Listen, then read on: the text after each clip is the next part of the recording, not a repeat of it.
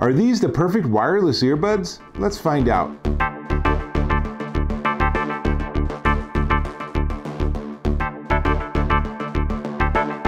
Dave Taylor here, and I'm looking at this. Well, looking at what's inside the case. These are the Tribit Flybuds, and they're pretty nice wireless earbuds. Let's find out how they work, and then I'll tell you how they sound. First off, they feature 6mm drivers and Bluetooth 5.0, and they're using what they call an FPC antenna. So I looked up what is FPC, and it just means that it's a flexible printed circuit board. So it's not anything super rocket science-y, but here's the thing. They pair, they never disconnect from each other, and they have an extraordinary range from my phone. So I'm using an iPhone XS, and I put this upstairs, the top of my staircase, and I just walked around. I went outside. I went like through multiple walls into small rooms to do the laundry, if you need to know. And it never had any problems with the connection. It just streamed, it sounded good, and really, I don't know whether it's the FPC antenna, whether it's Bluetooth 5.0 or what, but these Flybuds stay connected, and that's really great. If you're used to ones where you need to be like within 3 feet of your phone, this totally isn't like that. Now, it also has good battery life too. Each of these has a 6-hour battery, and then this base gives you 5 additional charges, which gives you a total, if you do the math, of 36 hours of battery life.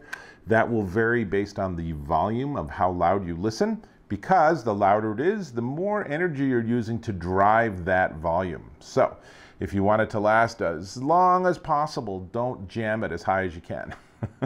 The earbuds are IPX5 water resistant, so that I would not wear them swimming. They're gonna float out anyway, let's be realistic. But they're gonna be perfectly fine if you're really sweaty and you're working out, or you're on a run or bike ride and it starts to rain. If it starts to hail, find cover. Just a handy tip from me. But if it starts to rain or you're like really yucky sweaty or something, totally no problem. Now, one of the things I really like about these Flybuds is they have very overt left and right indicators, and those match how you put them into the case. Now, you're thinking, well, yeah, don't they all do that? And the answer is no, they don't all do that, because in fact there are some that I've seen where the right one goes into the left side and the left one goes into the right side, which is a little confusing when you take them out and you're like, well, I gotta get them in the right ear, but I'm not sure which is which. So, good to know. They also have mono mode, which means you can listen to one earbud if you want. You can have the other one charging while you're listening, that's fine. It's good for phone calls, because I'm used to phone calls where I do this sort of thing. So, you know, when you have both earbuds in, you're going to get your phone calls in stereo. But if you have one earbud in, it does sort of mimic more our usual experience with a phone or telephone call.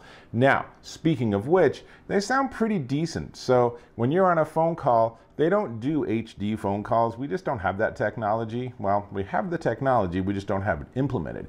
But, you know, the person on the other end is going to be able to hear you. You might have to talk a tiny bit louder than normal, but not by much. You're fine. If you're in a really loud ambient environment, like at a nightclub, they're probably not going to work very well. But seriously, you're in a nightclub, get off the darn phone or text someone, because they're not going to be able to understand you anyway. Otherwise, perfectly functional. And in terms of latency, well, it was sort of interesting because I tried a bunch of different video sources and almost all of them were perfect. So Netflix and Sling TV and all of those were fine. But I did find that one of them, actually no, I think it was Sling TV, had a little bit of a latency issue, and that might be something on Sling's side as opposed to something with the earbuds. But if you're going to use these and watch a lot of video, then immediately test them as soon as you receive them to make sure they'll work for you. Again, for most of my video sources like DirecTV streaming and Netflix and HBO on demand, they worked great. No latency issues at all. So let's see. They also have touch controls. Here's the handy cheat sheet for that. But basically, you put them in your ears and then you sort of rotate them to get them to fit comfortably. And they go in, you know, kind of deep, I guess. I don't know. But once they're in, you're in good shape, and they stay in. And I'm now listening to music. Sorry, Sting, I turned you off. And then you have the tap sequences for all the different features. It's a little confusing on the Amazon description of the product. It says you can adjust volume by tapping it, but you can't. So in fact, if you want them to be louder or softer, then you're going to be adjusting whatever your Bluetooth source is. They also aren't AAC or aptX, if that's something that matters to you. It would be nice if they had that additional circuitry, which would give them richer sound, which gets us to the sound, which is something really important for us to talk about. But before we get there, let me just say, very nice packaging. This is one of the nicest cases I've actually ever encountered. It has a really nice, almost a leather feel to it, and charges with USB-C. It has little tiny indicator lights on the front for the earbuds, so they're both flashing red, or they're both solid red, which means they're charging. And then if I plug this in, there's a little tiny light next to the USB-C plug that shows me its charging status for the case itself. So really well designed, it's a nice size, has a wonderful feel to it, really like that. Also in the box, you have instructions in a number of languages, handy. You have a USB-C charging cable, a pretty short USB-C charging cable, I should say, but probably entirely adequate for your purposes. And you have 3 sizes of ear tips, which again, take the time, figure out which ones are going to work best for you. And then, in an interesting choice, they have 2 cards, one of which is an invitation to share your experiences. And it offers a 30-day money-back guarantee, 18-month replacement warranty, and lifetime support guarantee. That's cool. But what I like better is if you leave a review on any channel at all, then they'll donate $1 to UNICEF, which is a good cause. So props to them for that.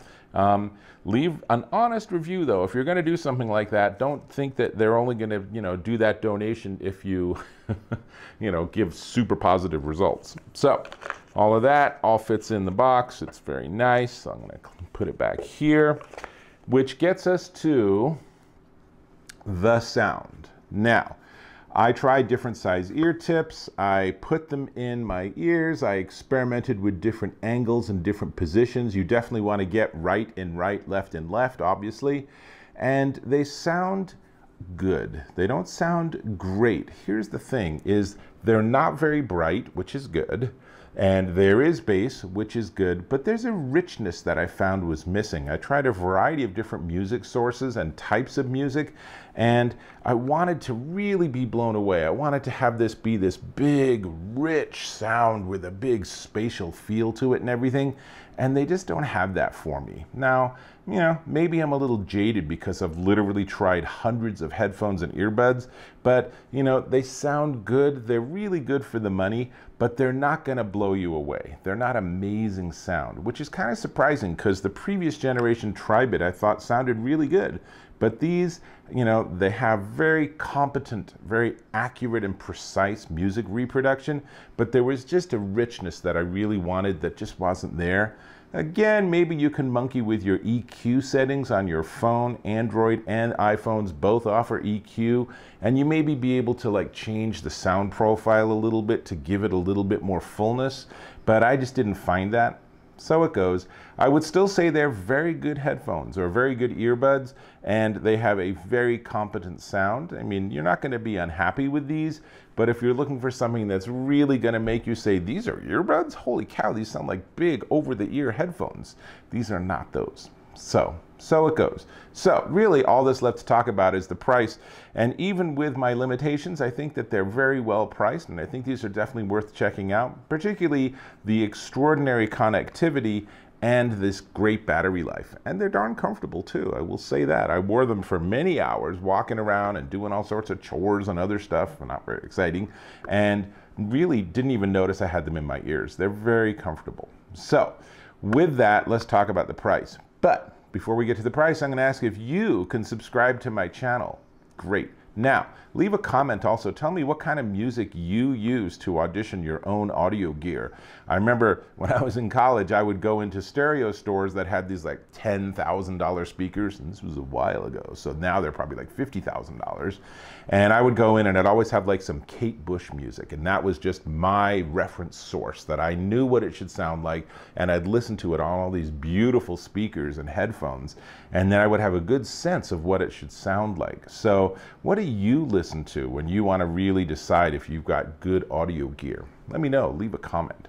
Great. So that means that we're down to the price. So these are the Tribit Flybuds wireless earbuds, and they are quite reasonably priced at $64.99 at Amazon.com. I would say these are definitely worth checking out, and unless you really want to have this huge musical experience, and I don't know, maybe you would with these, but generally speaking, I found them to be very competent, but not something that's going to blow your socks off or wow you. So with that, I will hope to catch you in my next video.